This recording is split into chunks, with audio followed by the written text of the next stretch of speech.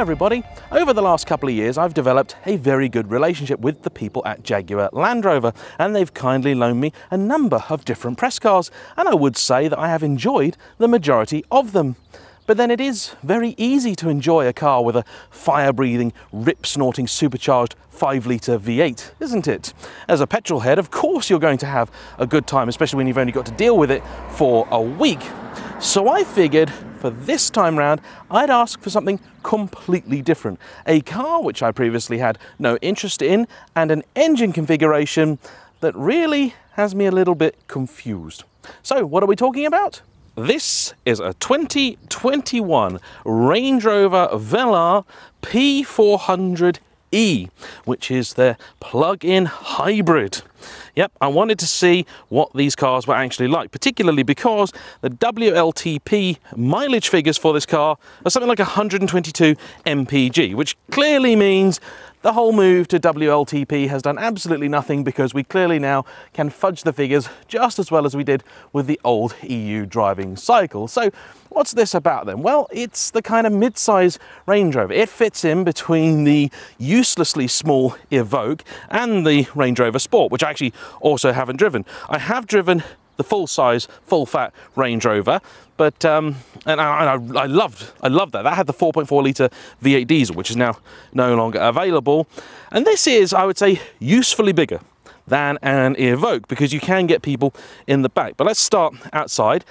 I kind of like the styling of it. I wasn't so keen on it when it came out, mostly because they launched it in just various shades of silver. But I'd say they've done a really good job of kind of blending sort of very traditional Land Rover sort of, or Range Rover silhouette. Yeah, you look at it, if you took all the badges off of it, you would instantly say that is a Range Rover. And that's something reasonably difficult to achieve in the modern world. There's some nice little touches, like the little door handles that will disappear away when you do that, and then reappear when you open. If it works. There you go. Oh, I think it's a double press, I think, and then properly secures the car, something like that. So nice big alloy wheels on it. Quite like the front grille treatment. Lights look good. It's all round. It's a decent looking car. Now, as you might imagine, this model designation here, the P400e, this bit, the S is the trim. But this bit is your engine. Now Audi, pay attention here, because this is all nice and easy to follow. So all of the different models in the JLR lineup is just the horsepower figure. So 400 horsepower. So this should be a decent performing car. Now, as you might expect, you will find, let's have a look at that power plant, shall we? Oh, the thing's got bored. Do you like, by the way, this different style of doing the walkarounds? Because I'm experimenting with it. I've done it once or twice before. For me, it's actually quite efficient. It gives a very different flavour to these kind of reviews. And I haven't had as much time with this as I would have liked. So this actually works quite well, because it's sort of me talking about the car, discovering some elements, some stuff I know already. Anyway, so down here you've got a 2-litre, very warm, 2-litre turbocharged 4-cylinder. And then, of course, you have your hybrid gubbins. Now, they do also do some mild hybrid cars as well, but this is a plug-in hybrid, so you can charge it. That's just over 20 miles of electric range, but that's a big problem. We're going to get onto that in a moment. Now, what I don't really know is the power figure of this engine on its own. I know that the total power output is about 400 horsepower, and I know that the electric motor makes about just over 100 kilowatts, I think it's about 130, 140 horsepower, something like that. So they do a P250 of this engine. You can buy one of these with that. That's kind of the base model. And then you can also get some diesels. You get there's a V6 petrol as well, which is mild hybrid. In other cars, say like the XE, you can get a P300 version of this. I reckon this has probably got 270 to 300 horsepower, because when you have electric cars, you rarely ever just add the two power figures together to get your true output, because that's not the way these motors work. So this is probably making a bit more power than it does normally.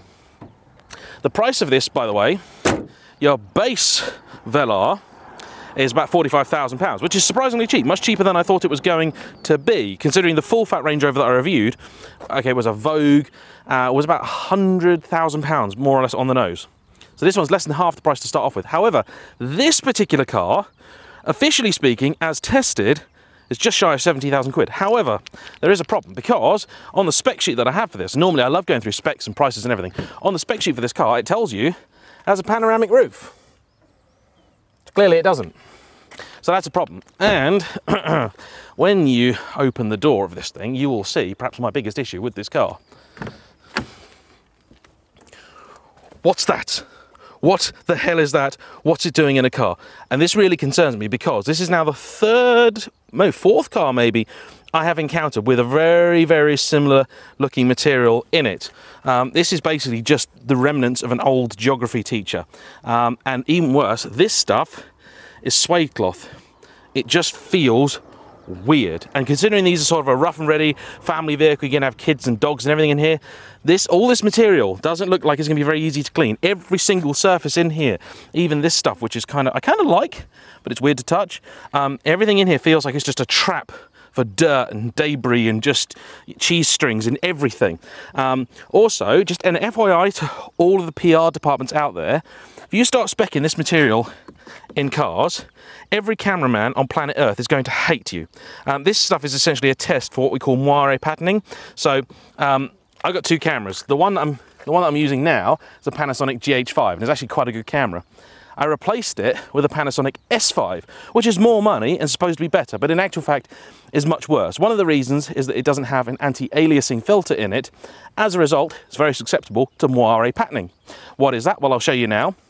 See everything kind of jumping around, weird shapes appearing in all the material? That's moire patterning. You've probably seen it before because most cheap cameras can have an issue with this, and there are certain patterns that exist, or more accurately are created, that are designed to just highlight it, and that is one of them. Also, so this is actually an upgrade option. This is like £1,000 premium textile option, and I encountered it first off in the Skoda Enyaq IV.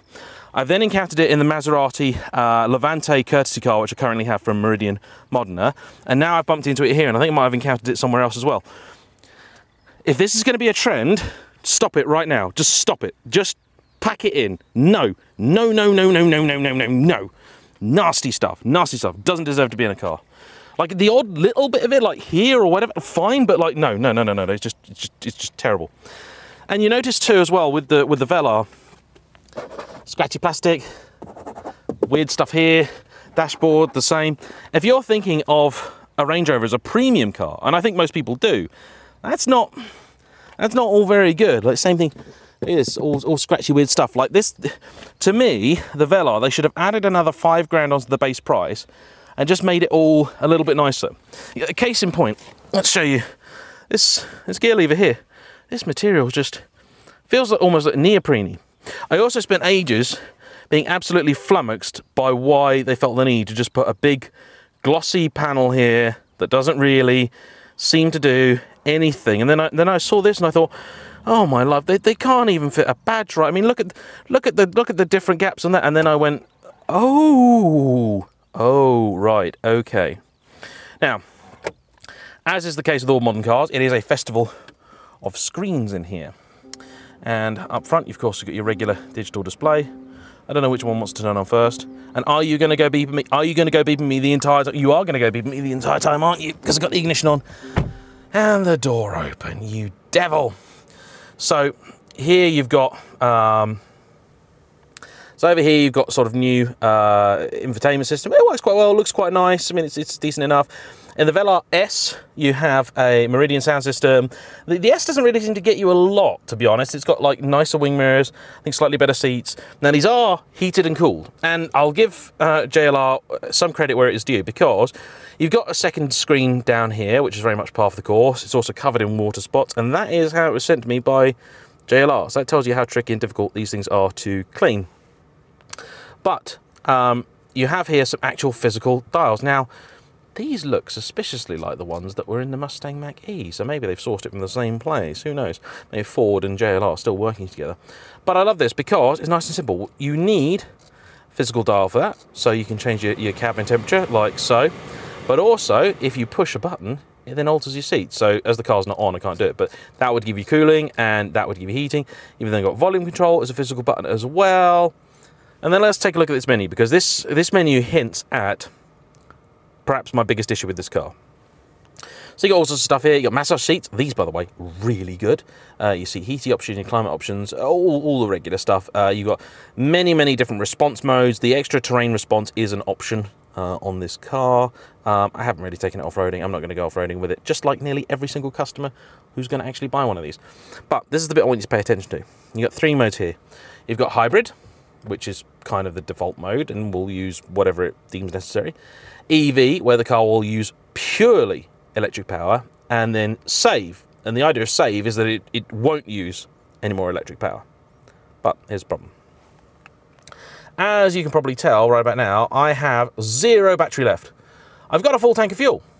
I got 0 battery because the way this car's been running, it has been just using as much electricity as it can, and it hasn't been using really any fuel, which is, I guess, not inherently a problem, but, and here's the issue.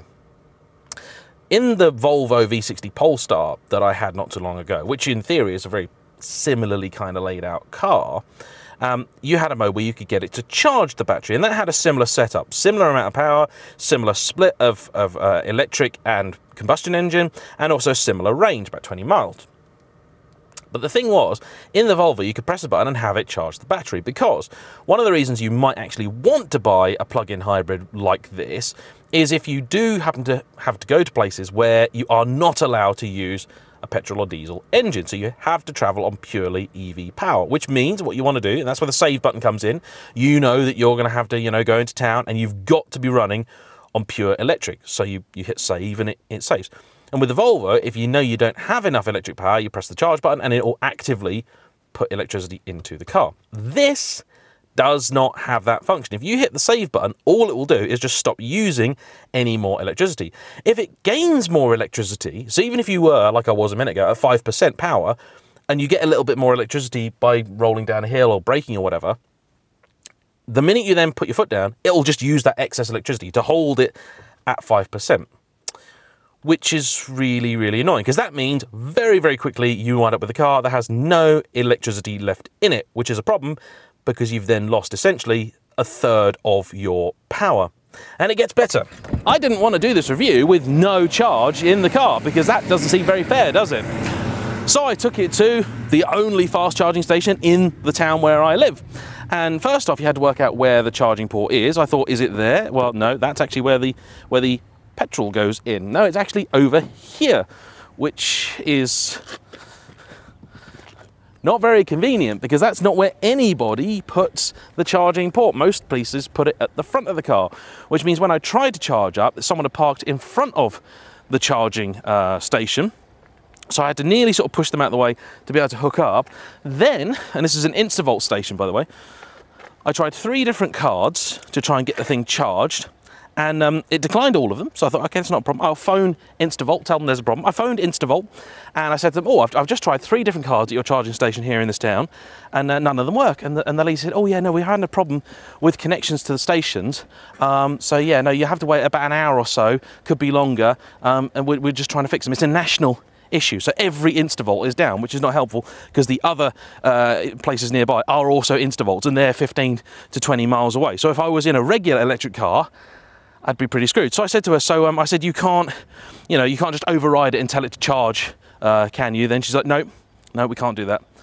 I said, so I'm stuffed then, aren't I? And to give her due, most honest customer service person I think I've ever spoken to, she said, yeah, you are.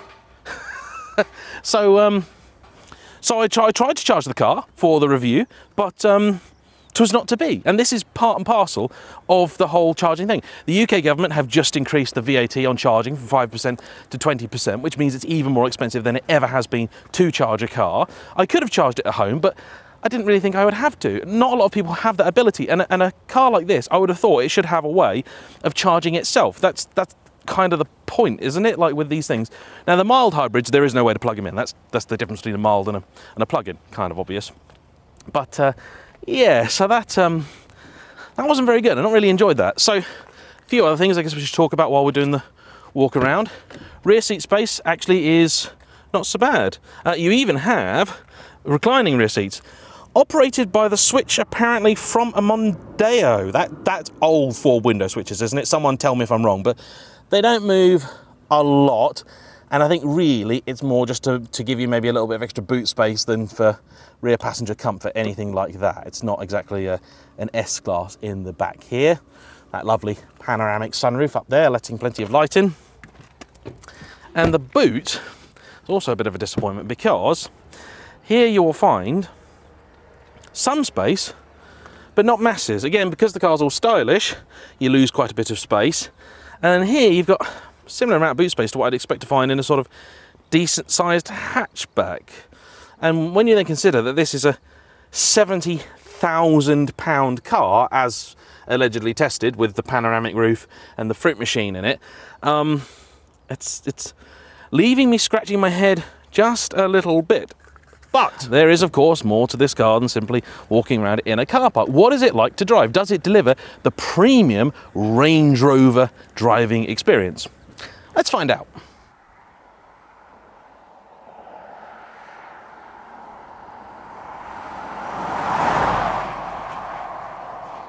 Well, sort of. The first thing I can tell you about this car is that it is exceedingly comfortable. I mean, really quite impressive. I think it's actually better than the full-fat Range Rover that I drove. In comparison, say, with the Volvo V60 Polestar that I had, it is, of course, a lot more plush. But, maybe unsurprisingly, when you try and push on a little bit, it's not quite as keen. That I don't think really is going to shock anybody. However, I did try and enjoy myself a little bit with this car, and it all unraveled rather quickly. Now, it's these kind of scenarios where this really falls down. You see, this is the sort of Range Rover that people who live in town may actually want to buy, because it is quite a bit smaller than the big ones. In fact, I would say, as a thing to just drive about in, this is quite easy to place. It's even got some very trick little stuff, so it's got some special cameras and things that when you are driving about and you've got a 360 mode, you can even see, technically, under the car. Don't really know how they do that. It's rather magic, and I'm very impressed by it. You can park this easily. It's about the right size for many of these roads, whereas the larger 4x4s can feel a touch on the daunting side. When you're trying to pull out at a junction, even when you do have some charge in the electric motor, it's not very good. People talk about electric cars as if they've got this instant torque, and the fact is, they don't always, all the time. Yeah, sure, there'll be points where you put your foot down and just you get instantly that whole 400, 500, 600 horsepower or now more. However, in some other vehicles, you put your foot down and not a lot really seems to happen for quite a bit. Now, when this car is then running in true sort of hybrid mode, it's particularly frustrating because the car realizes very, very quickly that electric motor isn't particularly adequate for trying to get this thing off the line. So then the petrol engine kicks in, and it doesn't really do that in the smoothest of fashions, and then you get the performance you were asking for only about 3 seconds too late. And that might not sound like a lot of time, but trust me, when you're trying to pull out at a junction, that is a lifetime.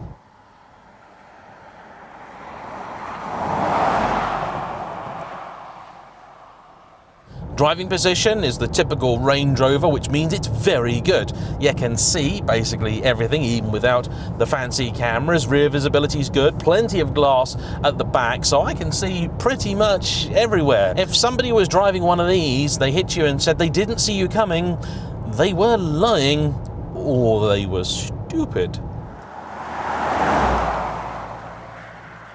I don't hate the digital display, although like many other JLR products, I don't think they've really made as much of it as they can. But it's bright, it's clear, very easy to read, and gives me more or less the information that I need. Sadly, some of that information you may not like to hear, because this car does have a claimed MPG figure of up to 122. Currently, this car has been averaging, granted over the last 11.7 miles, 21. Now, I do like the controls on the steering wheel. They look like they are the same touch-sensitive things that you'd find in the new VW range, which I hate, but actually they're not. And they do have little indentations and things on them to make you know where your fingers are, and it's all actually quite well thought through. But what you get is you press different buttons and different things light up to show you the different functions you've enabled. And actually, one thing I do want to show to you while I'm here, listen to this.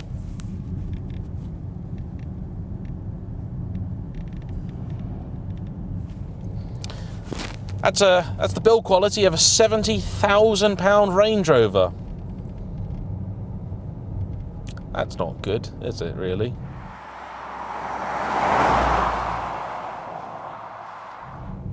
So what I was going to find for you was the trip information from a much longer time. So let's have a look at a trip summary. So let's get into here. Everything on here always just feels just like it's just that little bit delayed. Okay, so now we're going to look at trip A, which is from a much longer journey, including before I had the car. So that's 762 miles. Now, these are journalist miles, so they probably weren't the easiest, but I think this is then a very accurate figure. So 762 miles, the car has averaged 30 to the gallon. In other words, not far off the figures that I was getting from the 4.4 litre V8 diesel full fat Range Rover, which is bigger, heavier, and has a lot more toys. This means, as far as I'm concerned, that the whole plug-in hybrid thing is absolutely useless. The lack of a self-charging feature just renders this entirely redundant for me.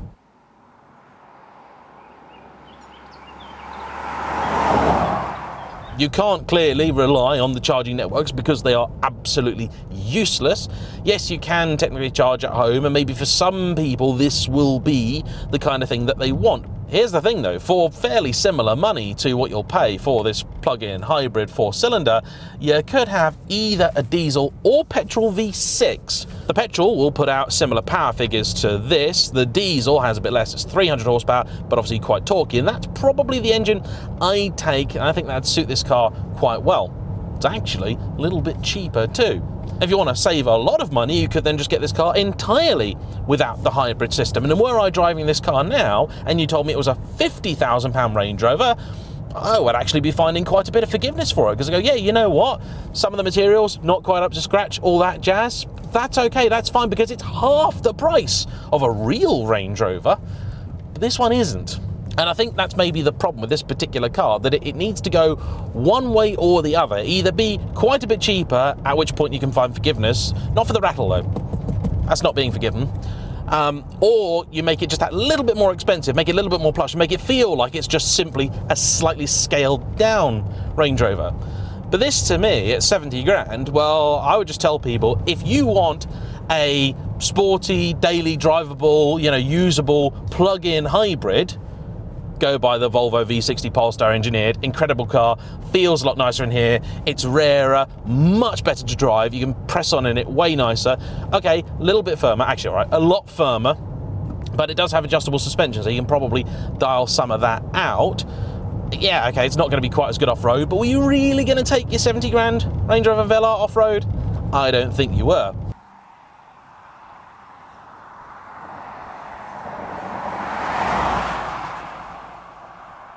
Or you just go and get a full fat Range Rover that's just a couple of years old. Alternatively, you could go and get an F-Pace SVR. Again, you get a lightly used one of those for similar money to this. And there were things I prefer about this. I prefer the driving position. It's much easier to place this car versus the F-Pace, and they are sister cars, by the way, in case you weren't aware, they use the same platform. But the F-Pace just has that absolutely ludicrous, hilarious character about it. They've also just revised that, given it all new infotainment and everything, so it should hopefully be a little bit more reliable, because it is that which tends to let these cars down. This I haven't had for anywhere near long enough to be able to tell you if it's good or not, but the old system, I can tell you with authority, is criminally unreliable and a real Achilles heel of the entire JLR lineup. Wow, Merc just driving randomly over the white lines for no reason at all, as you do. Okay, on roads like this, the car does feel perhaps a little bit big, but that's okay, because you can place it easily, you can place it with accuracy. I'm not really worried about it, I'm not really concerned about it, in the same way that I was, say, the Bentley Bentayga I had. You put your foot down, and the really crazy thing is, I actually quite like this engine. The hybrid bit, I think, doesn't really add anything, because when you drive it with the hybrid dead, I don't feel like I've missed a lot. Yeah, sure, you get a little bit maybe extra punch, but it doesn't actually come in with anywhere near the quickness you want, so it's not really filling in for the turbo lag. You've still got that, you still experience that. And if you lose the hybrid system, you probably shave quite a bit of weight off the car too, you know, make it a bit simpler. You may even get a little bit more boot space as well. And I have no problems with this 4-cylinder. It's actually a nice engine. I think it's really good. I had the P300 in the Jaguar XE, and I didn't feel like that sort of suited that type of car. But in here, actually, it's fine. It doesn't feel like an inadequate power plant for this size of car. I was concerned that it might, but it doesn't at all. I'd still rather a V6 though, because why not? Ride comfort, excellent. Steering is decent. It's what you'd want in this kind of car. It's got a reasonable amount of weight to it. It's not full of feel or anything like that. Brakes do need a bit more of a shove than you might think to bring the car to a halt. Whee! And yeah, it's brisk enough. You put your foot down, it does the job, it does move you. The car does seem to keep finding a little bit of hybrid power. It does say it's now generating full hybrid power, even though it's got next to nothing left. So obviously, every now and again, it's just getting a little bit in there, but the thing is just stuck at 0%. And it's never going to improve. It's never going to charge itself up unless I charge it. And that is driving me absolutely balmy, as you can probably tell. As is the old geography teacher, and the bit of old diver's leg, the neoprene, whatever it is, they've used for this gear lever here quite inexplicably. This is horrible material to touch. Ugh. Everything being glossy doesn't help either. I mean, this car is just going to be constantly dirty. Why would you pay an extra £1,000 to have this in here? Ugh. And please, if you do get one of these, do not try and chuck it round a bend like an F-Pace SVR. I tried. It didn't go well at all. But this car is actually a delight to potter around in. Like, I don't actively hate it at all, and I think many of the things I have an issue with in this particular car are ones of spec rather than the model itself. So I think spec wisely, and you could get yourself either a fairly nice shrunken Range Rover, or you get yourself a relative bargain off-roader. I would, however, suggest giving some serious consideration to the other cars in the Land Rover lineup, because a good friend of mine has recently got himself a Discovery, and he really likes it. The previous generation, but it's been a really good car, to the extent that he has one, and his brother has one too, because they're just so useful and just do absolutely everything. They've got more seats than this, got plenty of space, good lineup of engines, like, it has a bit of everything. Oh, poor E46 has had its wing mirror smashed. Is it just me, or have E46s like nearly disappeared off the road lately? Like, to the extent that I'm now pretty much going to consider all of them classics. I really love the E46.